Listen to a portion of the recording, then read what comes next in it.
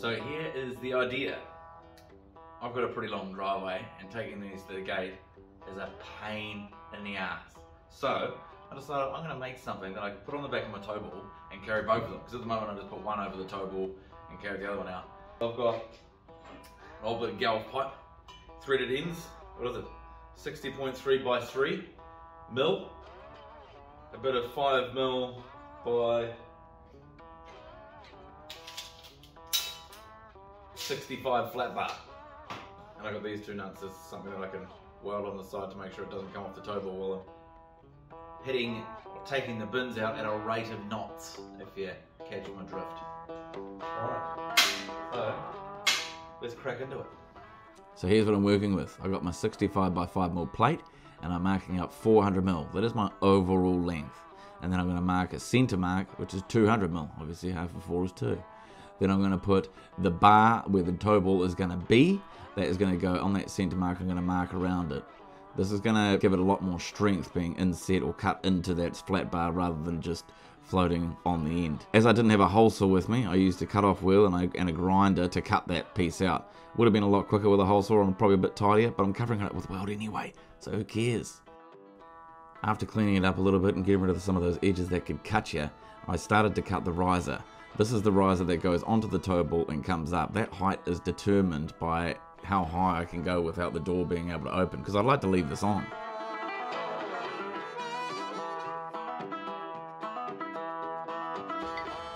So the thought process with this piece is that if I cut a piece out that is the same width as that, it's going to be way less likely to come out when you're going down the driveway.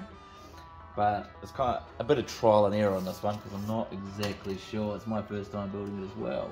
But that's about 30 mil. So if I went 30 mil, even 35, I reckon that's going to be pretty bloody good.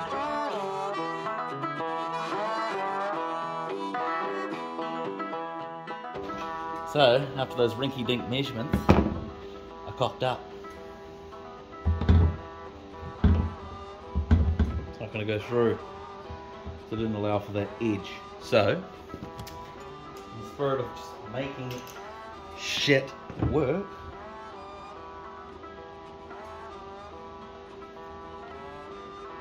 boom. That is where we need to be. So now that we've determined the actual length of this piece, which turned out to be more like 45 mil, not 30 mil, we can go ahead and cut it out. And this is a relatively easy process, but just be careful when you are cutting the guts out of something, because it can potentially close in on you while you're grinding it and cause it to bite. So just hang on to that grinder and just have your wits about you. So now I'm welding these pieces on, and there's no real art to it, just kind of chuck them where it works, just make sure it does fit around the arm of the wheelie bin.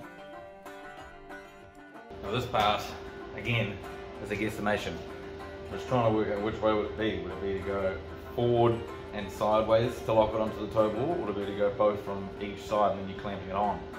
I feel like you need something holding it backwards and sideways. So I'm going to do front dead center.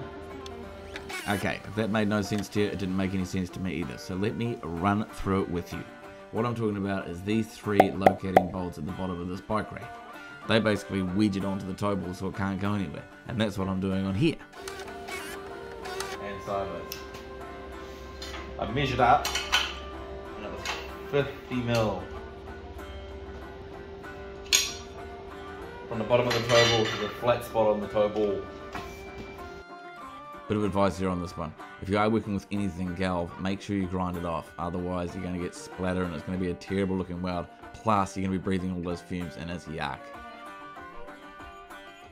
I got it all welded up, cleaned up, ready for paint. But I noticed these bolts are really hard to get on. I had to use a socket.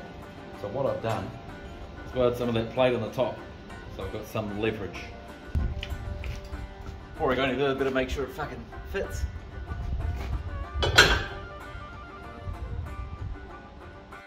And after chucking it on, I thought it was probably a good time to have a trial run, and I hadn't made any crucial measurements. I kind of just made this up as I went and had some fun, and I tell you what, the satisfaction of making something out of nothing and seeing it work is second to none. If you haven't done it, do it. It's great. Rounding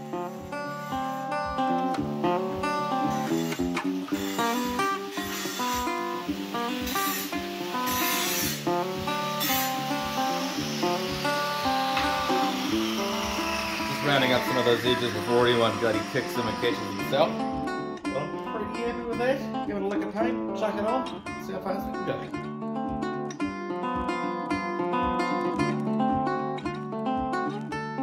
So there it is, in all the glory. Didn't take us long, took us about 3 hours to make that and a bit of scrap steel.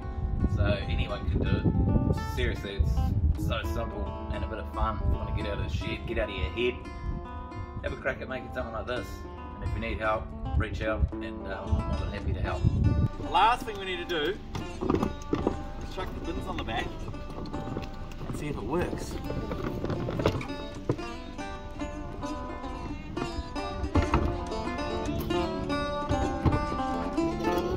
Jump in the car, let's go.